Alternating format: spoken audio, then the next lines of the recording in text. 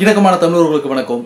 நான் இப்போ பேச போகிற விஷயத்தை வெறும் உணவு சார்ந்த விஷயமா மட்டும் பார்க்காம அறிவு சார்ந்த விஷயமாகவும் பாருங்க. ஏன்னா அறிவு சார்ந்த விஷயங்கள் மட்டுமே தீர்வை நோக்கி நகரும். இப்போ ஒரு விஷயத்தை இமேஜின் பண்ணிக்கோங்க. நீங்க நடுராத்திரி வேலை நல்லா தூங்கிட்டு இருக்கீங்க. திடீர்னு உங்க பக்கத்துல பெரிய குண்டை போட்ட மாதிரி ஒரு சத்தம் தெரிச்சு தெருவுக்கு ஓடி வரீங்க. ஓடி வந்த இடத்துல அங்க மக்கள் அங்கேயும் இங்கேயும் திசைக்கு ஒன்றா தெரிச்சு ஓடிட்டு இருக்காங்க. நிறுத்தி நீங்கள் அவங்ககிட்ட என்ன நடந்துச்சுன்னு கேட்கும்போது இந்த மாதிரி உங்கள் ஊர் வந்து கணிசமாக 40-45 கிலோமீட்டர் தொலைவில் இருக்கிற ஒரு தொழிற்சாலையில் வெடி விபத்து ஏற்பட்டுருச்சு அப்படின்னும், இன்னும் சில மணி நேரங்களில் நீங்கள் இங்கே இருந்தீங்கன்னா உங்களுக்கும் மரணம் நிச்சயம் அப்படின்றதும், இதன் பின்விளைவுகளால் 2000-3000 பேர் திரும்ப இறக்க போகிறாங்க அப்படின்றதும், இதே ஊரில் அடுத்து வர சந்ததிகளுக்கு இரத்த குழாய் கசிவு, அதே மாதிரி புற்றுநோய், தோல் புற்றுநோய், இந்த மாதிரி பல பிரச்சனைகள் வரப்போகுது அப்படின்றதும், இன்னும் வரும் காலங்களில் 2600 சதுர கிலோமீட்டருக்கு மனிதர்களே வாழ முடியாத இடமா இது மாறப்போகுதுன்ற அப்படின்றதையும் திடீர்னு நீங்கள் நடந்துச்சு அப்படின்னா உங்களால் யோசிக்க முடியுமா? என்னடா ஏன் இப்படி பயமுறுத்துற, இந்த மாதிரி நடக்க போதா, ஏன் எங்களெல்லாம் மிரட்டுற அப்படின்னு நீங்கள் கேட்டால், நிச்சயமாக ஒரு நாள் இது நடக்க வாய்ப்பு இருக்குது அப்படின்னு சொன்னால், இது மாதிரி நிகழ்வுகள் முன்னாடியே நடந்திருக்குன்னு சொன்னால் உங்களோட ரியாக்ஷன் எப்படி இருக்கும்? இதை கேஸ் ஸ்டடிஸ் அப்படின்னு சொல்கிறாங்க. எப்படின்னா ஒரு நிகழ்வு முன்னாடி ஒரு இடத்துல நடந்திருக்கும் போது அந்த மாதிரியான நிகழ்வு நிச்சயமாக இங்கேயும் நடக்க வாய்ப்புகள் இருக்குது அப்படின்றது தான் இந்த கேஸ் ஸ்டடிஸ். இதை செர்னோபில் அப்படின்ற ஒரு இடம் உக்ரைனில். நான் இப்போ சொன்ன விஷயங்கள் எல்லாத்தையும் நீங்கள் மனசுக்குள்ளே பதிய வச்சுக்கோங்க. இது எல்லாமே நடந்த ஒரு விஷயம். இன்றைக்கி நமக்கு நடக்கலைனாலும் நாளைக்கு நமக்கு நடக்க போகிற விஷயம். கிட்டத்தட்ட 1986 ஏப்ரல் 26 ஒரு நாள் 1:23 விடிய காலை என்ன நடக்குதுன்னா, செர்னோபில் உக்ரைனில் இருக்கிற ஒரு இடத்துல அணு உலை ஒன்று நிறுவப்பட்டிருக்கு. அந்த அணு உலை நிறுவப்பட்டு சில வாரங்கள்லேயே அந்த அணு உலையில் சில டெக்னிக்கல் ப்ராப்ளம் நடக்குது. என்ன டெக்னிக்கல் ப்ராப்ளம் அப்படின்னா, அணு உலை அப்படின்றப்போ ஃபியூயலாக என்ன யூஸ் பண்ணுவாங்க, யுரேனியம் யூஸ் பண்ணுவாங்க. இப்போ கோல் பேஸ்டு பவர் பிளான்ட்னா கோலை யூஸ் பண்ணுவாங்க, வாட்டர் பேஸ்டு பவர் பிளான்ட்னா வாட்டரை யூஸ் பண்ணுவாங்க. இந்த மாதிரி டனல் பவர் பிளான்ட் அந்த மாதிரி இருக்குல்ல, அந்த மாதிரி இந்த அணு உலைகளுக்கு, இந்த அட்டாமிக் பவர் ஸ்டேஷனுக்கு நீங்கள் யூஸ் பண்ணுறது என்ன ஃபியூயல்னு பார்த்தீங்கன்னா யுரேனியம் யூஸ் பண்ணுறாங்க.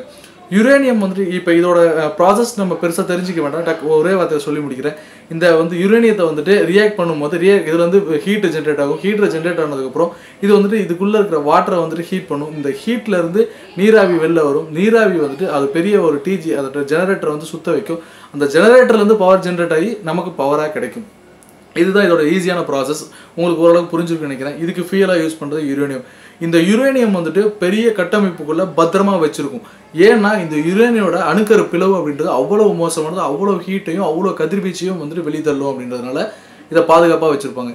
இதுக்கு ஒரு டெம்பரேச்சர் மெயின்டைன் பண்ணணும், அதாவது ஒரு குளிர்நிலையை மெயின்டைன் பண்ணணும். அப்போ தான் இது இதோட கதிர்வீச்சு வெளியே போகாமல் இருக்கும். இந்த குளிர்நிலையை மெயின்டைன் பண்ணுறப்போ இந்த செர்னோபில்ல கிட்டத்தட்ட 4 யூனிட்டில் ஒரு யூனிட்டில் இந்த குளிர்நிலை பழுதாகுது. அப்படி பழுதானதுனால என்ன நடக்குது அப்படின்னா, இந்த அணு உலை கொஞ்சம் கொஞ்சமாக உருக ஆரம்பிக்குது. கடைசியாக நான் சொன்ன மாதிரி 1:23க்கு அந்த அணு உலை ரொம்ப உருகி அந்த அதிக வெப்பத்தினால வெடிச்சு சிதறுது. கிட்டத்தட்ட 20 வகையான நச்சு கதிர்வீச்சுகள் காற்றில் கலக்குது, பூமியில் சிதறுது. இதனால் உடனடியாக 30 பேர் இறக்குறாங்க. இதுக்கப்புறம் நான் முன்னாடியே சொன்ன மாதிரி நான் உங்களை இமேஜின் பண்ண சொன்ன விஷயங்கள்லாம் நடந்துச்சு. 30 பேர் இறந்து போகிறாங்க. அதுக்கப்புறம் 2000 பேர் பின்மலையினால் இறந்து போனாங்க.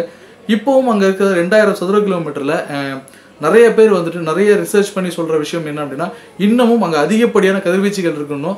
இதோட இந்த பிளாஸ்ட் அந்த வெடிப்போட பாதிப்பு கிட்டத்தட்ட 10 ஹிரோஷிமா குண்டுகளுக்கு சமம் அப்படின்னு சொல்லப்படுது. ஹிரோஷிமா குண்டுன்னு சொன்னோடனே உங்களுக்கு 2ஆம் உலகப் போர் ஞாபகம் வந்திருக்கும். 2ஆம் உலகப் போரில் அமெரிக்கா ஜப்பானில் ஹிரோஷிமா மேலேயும் நாகசாகி மேலேயும் பயன்படுத்துனது இந்த யுரேனியத்திலேருந்து அடுத்த லெவலில் இருக்கிற, அதாவது சொல்லுவாங்க இல்லையா, இந்த அரை ஆயுட்காலம், அதாவது யுரேனியத்தோட அரை ஆயுட்காலம் முடிஞ்சதுக்கப்புறம் ஒரு புளூட்டோனியத்தில் உருவாக்கப்பட்ட நியூக்ளியர் பாம்பை தான் அந்த ஹிரோஷிமா மேலேயும் நாகசாகி மேலேயும் கொடுத்தாங்க. இதே விளைவு செர்னோபில்ல நடந்துச்சு. கிட்டத்தட்ட 2600 சதுர கிலோமீட்டருக்கு மனிதன் வாழ முடியாத இடமா இந்த இடம் மாறிடுச்சு. இப்போ மக்களை கொஞ்சம் கொஞ்சமாக கொண்டு வர முயற்சி பண்ணாலும் நிறைய தன்னார்வ அமைப்புகள் எல்லாமே அந்த கதிர்வீச்சை சோதனை செஞ்சுட்டு இனி வரும் காலங்களிலும் இங்கே மக்கள் வசிக்கிறது ரொம்ப ரிஸ்கான ஒரு விஷயம். இங்கே நிறைய பிரச்சனைகள் வரதான் போகுது, கதிர்வீச்சு அதிகமாக இருக்கிறதுனால அப்படின்னு சொல்கிறாங்க. இந்த செர்னோபில்ல நடந்த விஷயம் மட்டும் இல்லை, இதை மட்டும் நான் பேசலை.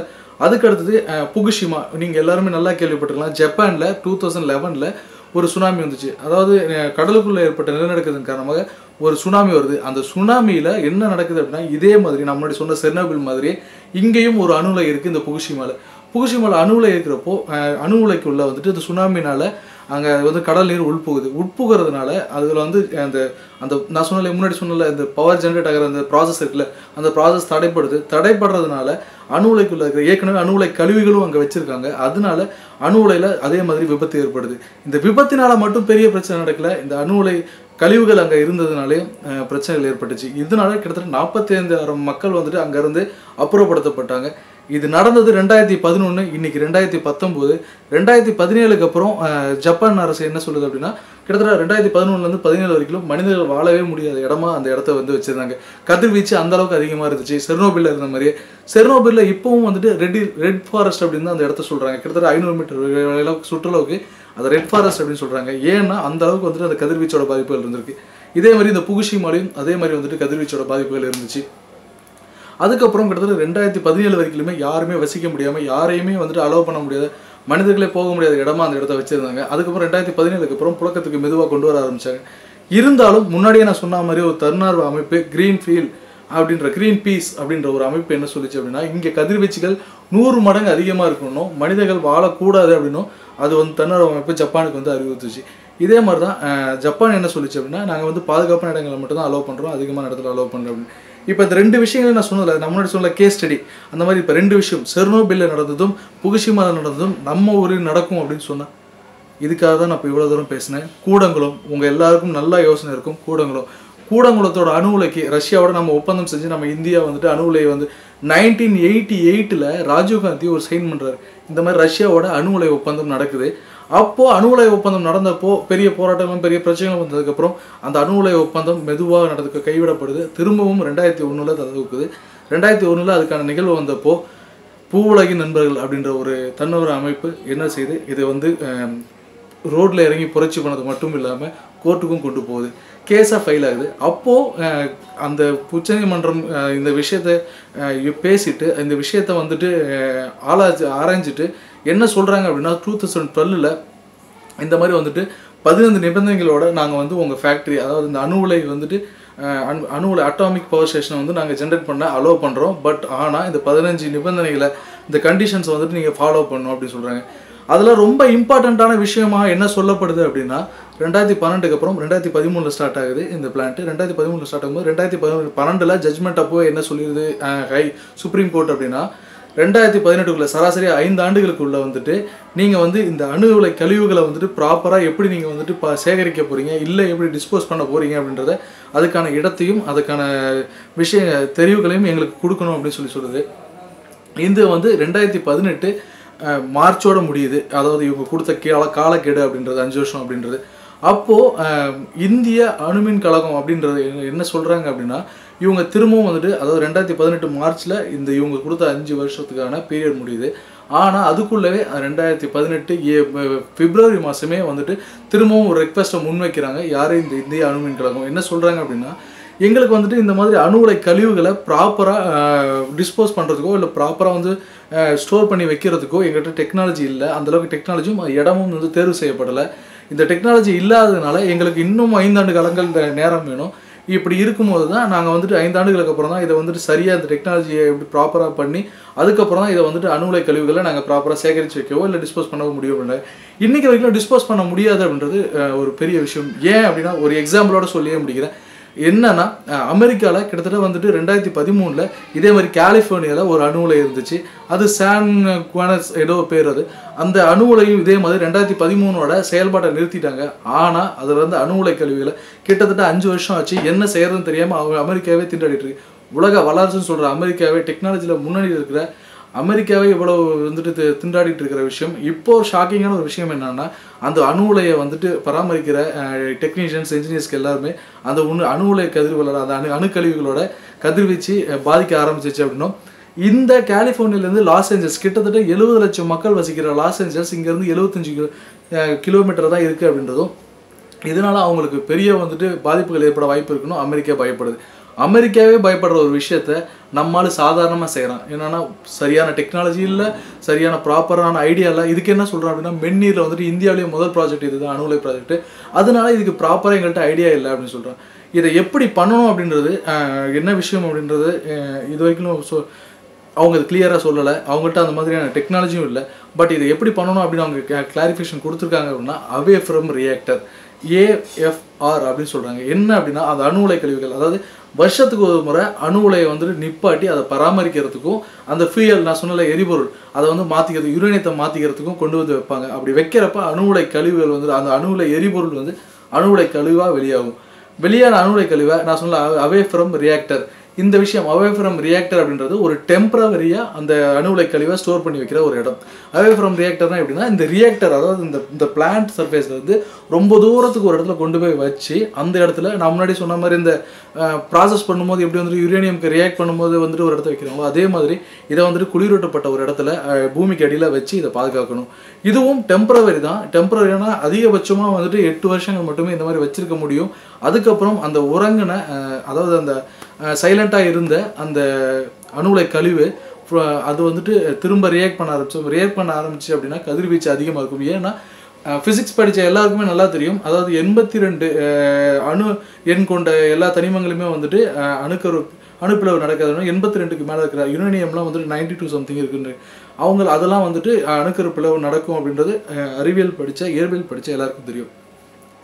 அதன்படி அதாவது இந்த அரையாயுட்காலம் ப்ராசஸ் யுரேனியமாக இருக்கும்போது கூட பிரச்சனை அவ்வளோவா இல்லைன்னு சொல்கிறாங்க. யுரேனியம் வந்து இந்த ப்ராசஸ்லாம் நடந்ததுக்கப்புறம் அதை நிறைய ஆயுட்காலத்தை அதாவது 1 கிராம் இருக்கிற U-235 வந்துட்டு அரை கிராமம் மாறினதுக்கப்புறம் அதோட ரியாக்ஷன் ரொம்ப மோசமாக இருக்கும் அப்படின்னா அதை ப்ராப்பராக வச்சுக்கல அப்படின்னா அதனால் பெரிய பாதிப்புகள் ஏற்பட வாய்ப்பு இருக்குன்னு சொல்கிறாங்க.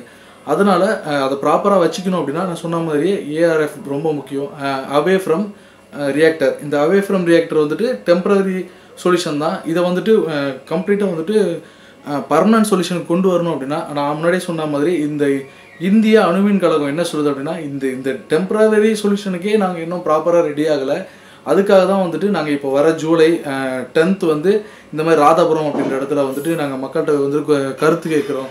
கருத்தில் மக்கள் என்ன சொல்கிறாங்கன்றதை ஃபாலோ பண்ணுறோம் அப்படின்றத சொல்கிறாங்க. இதை தமிழ்நாடு மாசு கட்டுப்பாடு வாரியம் சொல்லியிருக்கு.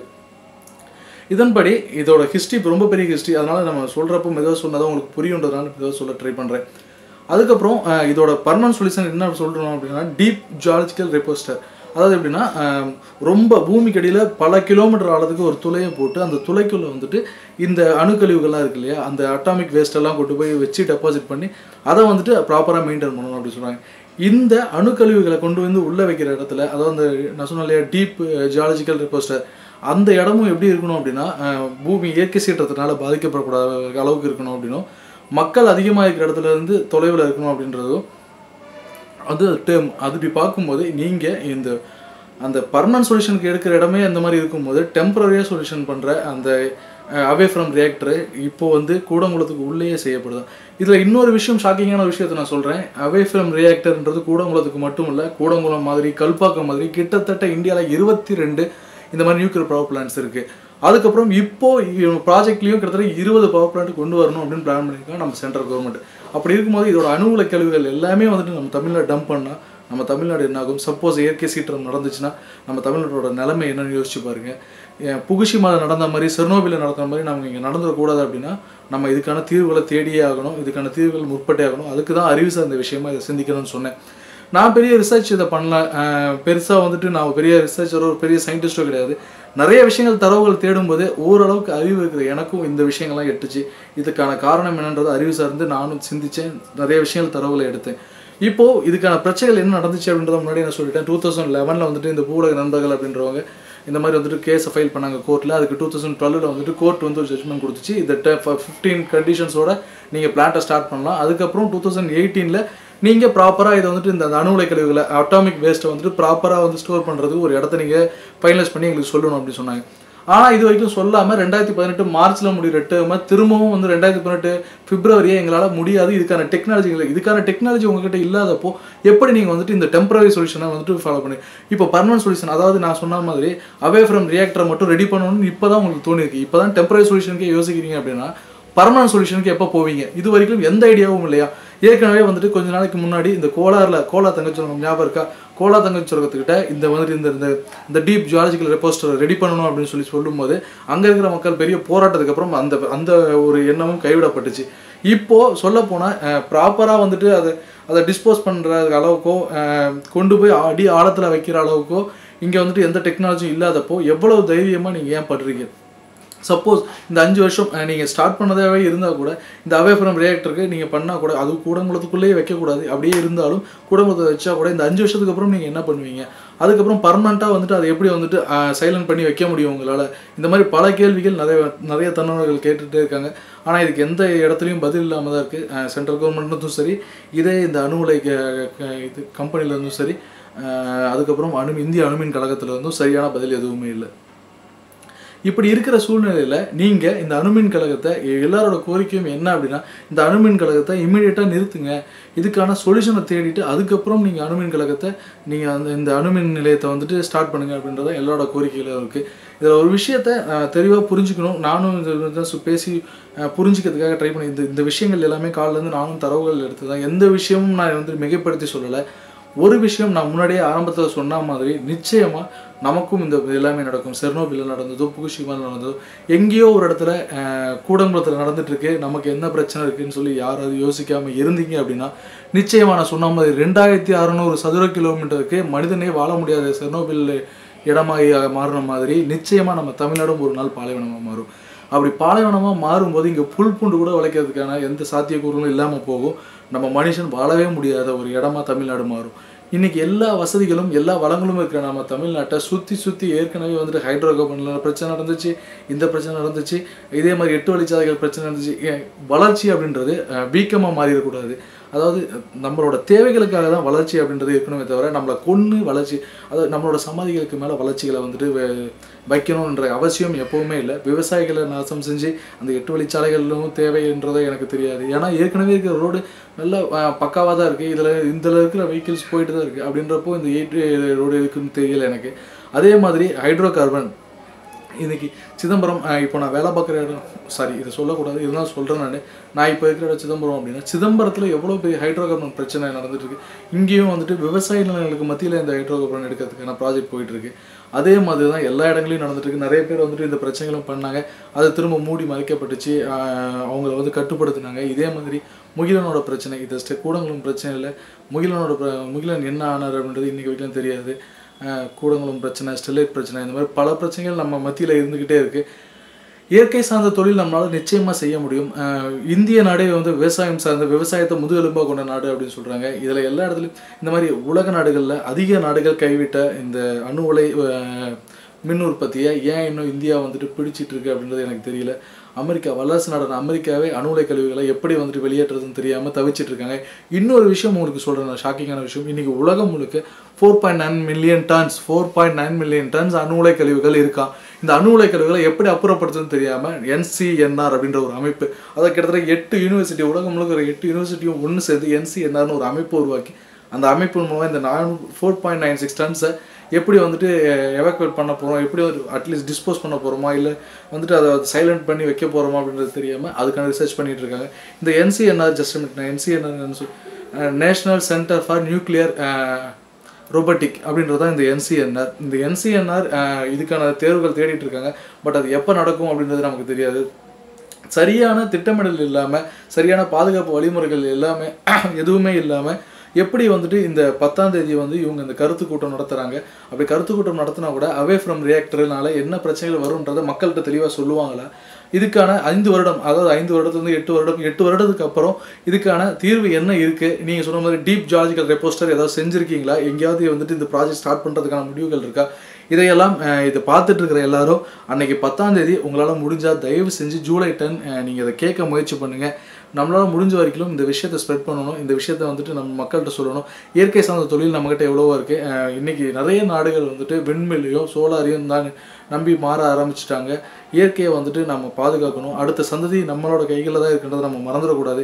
இப்போவே மொத்த நாட்டையும் சுடுகாடாக்கிட்டு திரும்ப நம்ம சந்ததியை வாழ விடாமல் இந்த இடத்த கொடுத்துட்டு போயிடக்கூடாது. எல்லாரும் ஒரு முற்போக்கு சிந்தனையோடு நம்ம யோசிக்கணும். அடுத்த தலைமுறைக்கு நம்மளோட தேசத்தை பத்திரமா கொண்டு போய் கொடுக்க வேண்டியது நம்மளோட கடமை.